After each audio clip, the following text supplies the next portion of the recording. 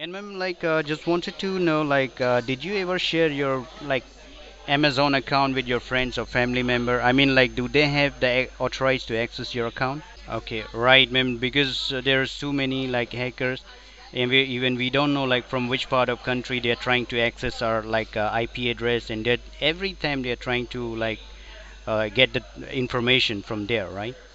So which is not a good sign for our identity as well, right? So we need to remove them. We need to ignore them as well as possible.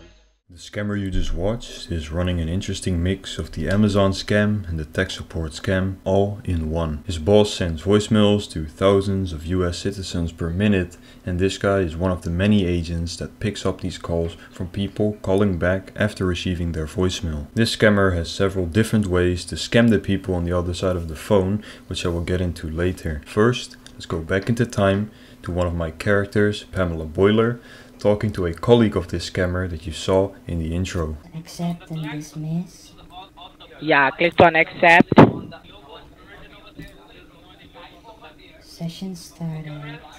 Permissions, admin. Oh, I can see a mouse on my screen now. Yeah, just minimize. No. Just minimize this page. Yeah. Okay, so open your Microsoft Edge. Open my Microsoft Edge. Okay. The first thing I always like to do once I get this connection is to check out where the scammer is from. As you can see on the screen, when we look up the IP address of the scammers, their call center, we get indicated towards the north of India, near New Delhi in Faridabad, Haryana. This is not the only machine in the call center that we have remote access to. After I got the first guy, I called back another few times and managed to get 2 connections through social engineering. And then we also decided to run a scan on vulnerabilities in the network. We managed to spread to some more computers. In total, we have 2 Windows 10 connections and 3 Windows 7 connections. I downloaded all of the most important files, threw them in one folder, and I will quickly run you guys through all of these files. Alright, so here we have all of the files. Let's start off with the original guy that Pamela Boiler talked to. You guys saw the clip. This guy had some pictures of cars and bikes, some background pictures, but also 3 screenshots: bogus, capture, and warp. Let's open bogus first. So, okay, this is a screenshot of a victim's computer. We see team viewer here, and then we can see the victim's screen over here. It says Home Global IT Solutions. It's a Wix site, and it's some kind of form, a refund form. And it has the victim's first name, last name, email address, phone number, home address, their bank name, and the refund amount. Then the other screenshot is kind of similar. It shows another victim's, a different victim's information. It's kind of the same information as the last one. And this is the same PC as the first screenshot, the same victim, but this time it's a screenshot of her bank. You can already see the scammer blocked her remote input, and he's probably also about to blacken her screen and manipulate her bank account, as you can see. Then we started spreading across the network. The first spread didn't really have any files, and then the second guy had 1 screenshot. That screenshot is also victim information: first name, last name, email address, phone number, home address, and date of birth of a different victim. And then the Windows 10 PCs, this guy had a picture of Microsoft logo while he's doing the Amazon scam, but okay. Then here we have an email, and this email the scammer sent to the victims after the victims have bought the Amazon gift card, because they tell the victim, you have to buy us the gift card as like a security key code or whatever, and then after you buy us the gift card, give us the gift card code, we will give you your money back. And so that's why it says the refund of the $500 is processed, and they say that it's for an encryption of an IP address because they claim that there are hackers in the victim's computer. Very weird scam. It's like a mix of the tech support scam and the Amazon scam, like I said before, and they claim to be the Amazon security department David Chin. And then the second Windows 10 guy also had a Microsoft logo here, and he also had some sort of similar email like greetings from Amazon and this is your security code. Another guy, William Hague, of the Amazon fraudulent department this time. And then he also has some pictures. This is something to do with Buddhism or Hinduism, like background pictures, and here's like a picture of a call center, a stock photo. And then there's another TXT file. This is a script for a different scam. It's for support, so Microsoft support scam. I know the guys that I was watching were not using scripts, so this is probably for people that are recent to, like new people to the call center, to help them out with scamming people. If you guys want to read the script, you can pause the video. I'm just gonna scroll and you guys can pause and then just read what they say to the victim if you guys are interested. Okay, and then the last txt file, I think I already have this. No. Okay, so there's a cell phone number of victim, their zip code, full name, the last 4 digits of their credit card, and then yeah, this victim got scammed for $500. Target, this is the gift card number, and this is the access code, the pin code, and then I'm not sure Purnima and Jojo what that means. Maybe it's the scammers that scam them so they can get like a bonus on top of their salary.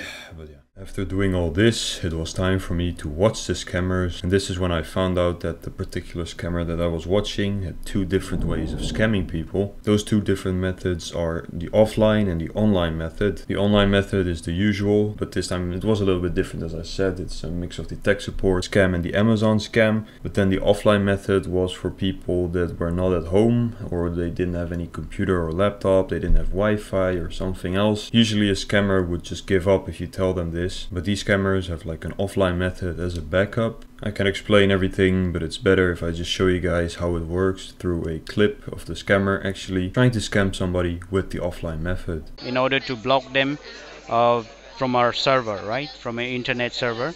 So sir, like are you in front of your computer at the moment? And let me know, because you're on.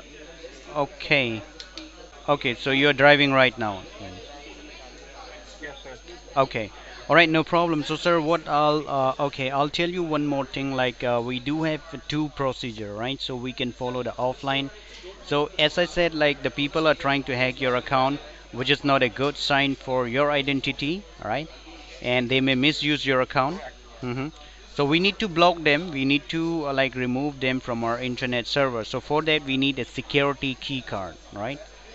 It contains like 16 to 20 long alphanumeric numbers, the encryption number which is called. So we need to activate them as soon as possible, right?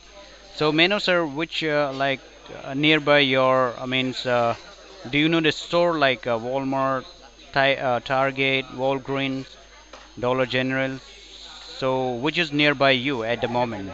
Okay, so sir, you need to go to the Walmart and you need to get the security key card of $200, and it will be refunded back to you within 2 to 3 working hours. Once we activate the card, it will refund back to you by the Amazon. Okay. Mm-hmm. No. It will be refund back to you, sir. It will be 100% refund. No, sir. I don't give money. No.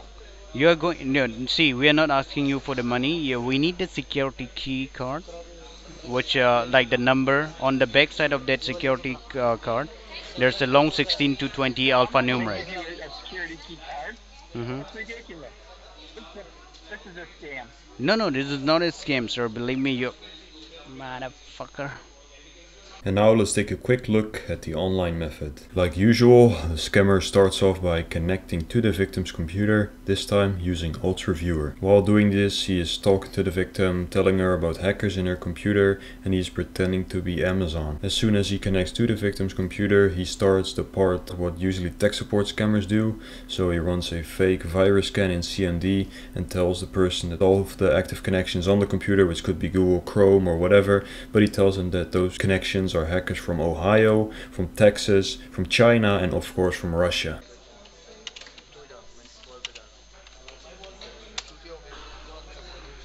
Right, ma'am, can you see the black screen on your computer? Alright, okay, so where we need to work on the current location. If you see the current connection, the 16 current connections, right, from the foreign.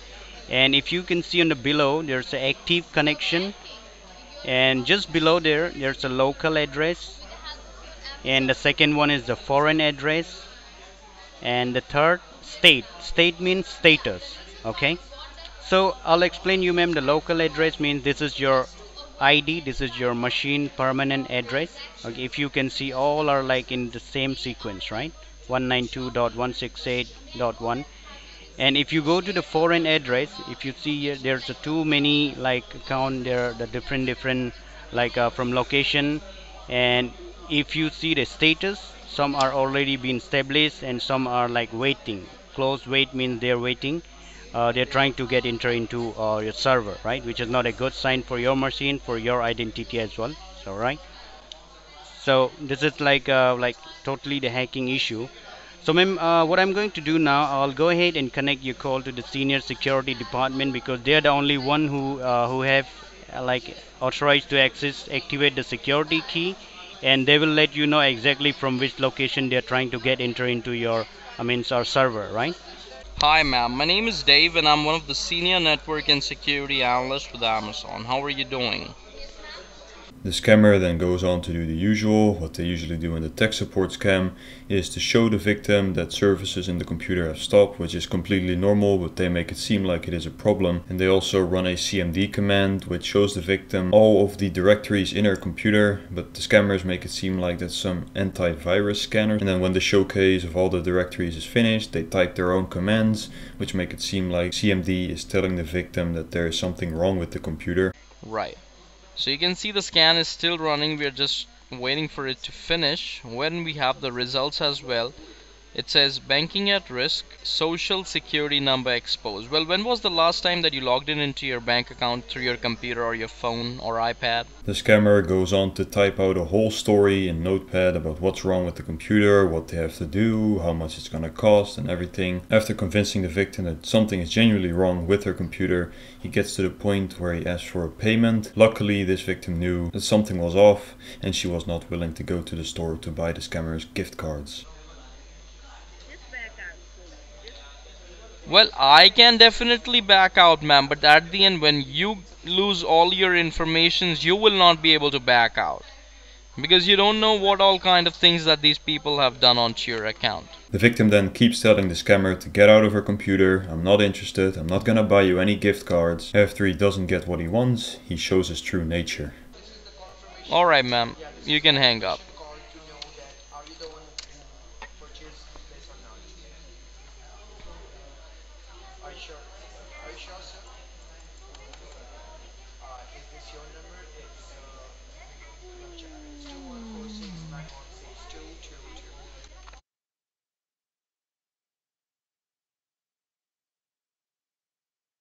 Now let's get into the destruction of this scammer. Just like in the Russian hacker video, I first filled up the scammer's whole startup folder with a bunch of different viruses. On the last video, you guys commented that you wanted to see what happened, and I myself was also interested to see which virus would take over because they all mess with the BIOS, and I was interested to see as to which one would come out on top. Alright, so here we are on a virtual machine.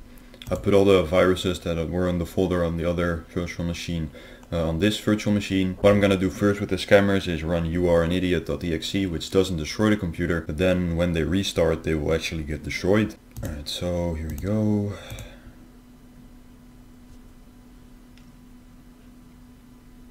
Okay.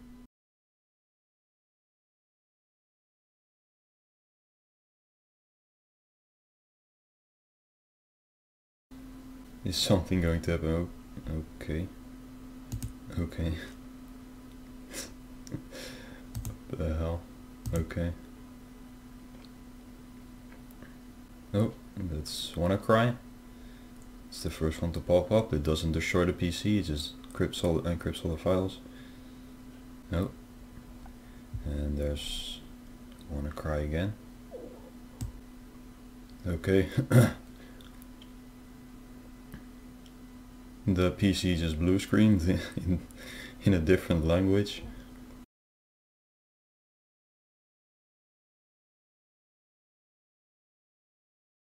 Windows Boot Manager. Let's see. Boot normally, I guess.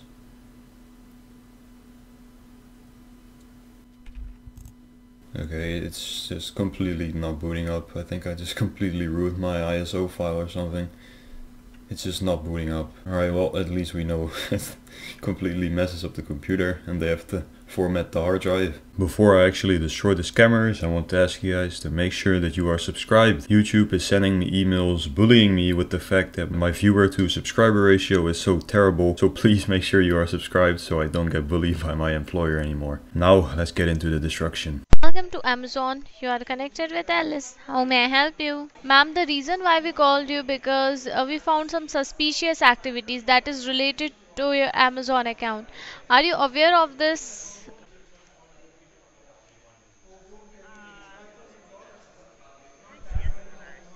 Okay.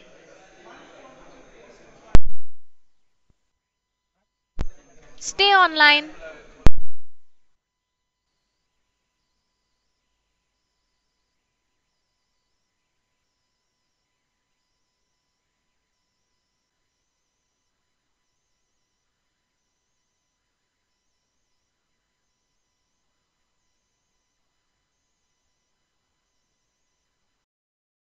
Oh, well, that's number one down the drain. Let's go on to number two.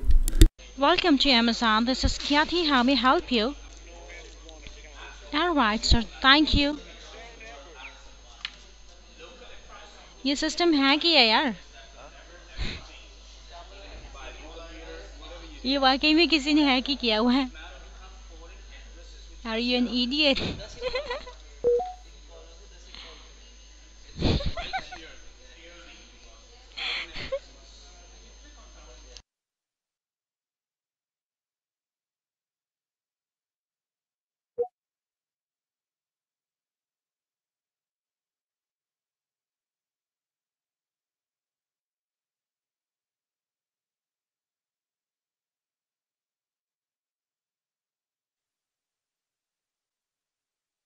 Finally, after 10 minutes, they decided to turn off the computer.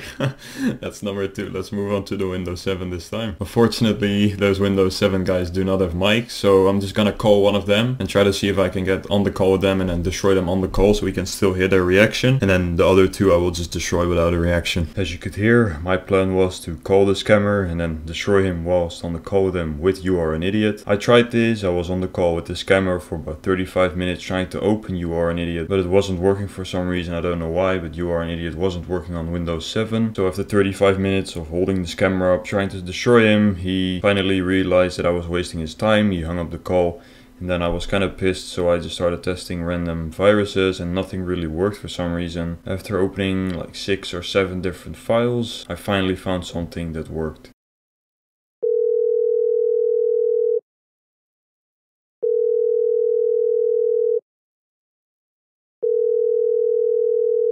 I let the Trollolol virus from Enderman play for a few minutes, but the scammers weren't really responding. They were not shutting down the computer, which I wanted them to do. I wanted them to see the virus and then shut down the computer and get destroyed by like 20 viruses. So I decided to open a few more copies of this virus.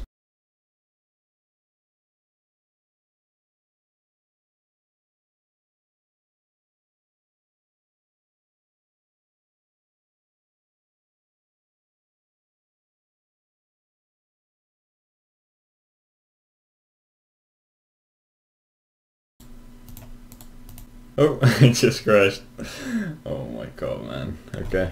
And another one.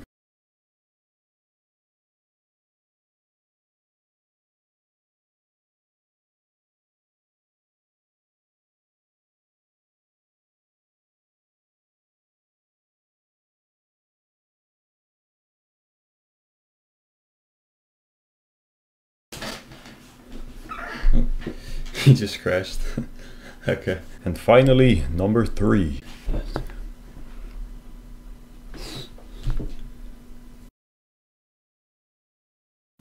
Oh, okay. This one just crashed as well. Alright guys, that was it for this video. I'm really sorry that I couldn't get the reaction for the Windows 7 guys. But yeah, it just wasn't working out and I wanted to get this video out for you guys this Saturday and not next week. I hope you guys don't mind. If you still enjoyed this video, make sure you leave a comment and a like for the algorithm. And please make sure you are subscribed like I said before. If you want to support me financially, you can check out my Patreon, which is always in the description. I also have a Twitter with some bonus content on there and also a Discord for my community. Hope to see you guys in the next video. Have a nice day, stay cautious, bye bye.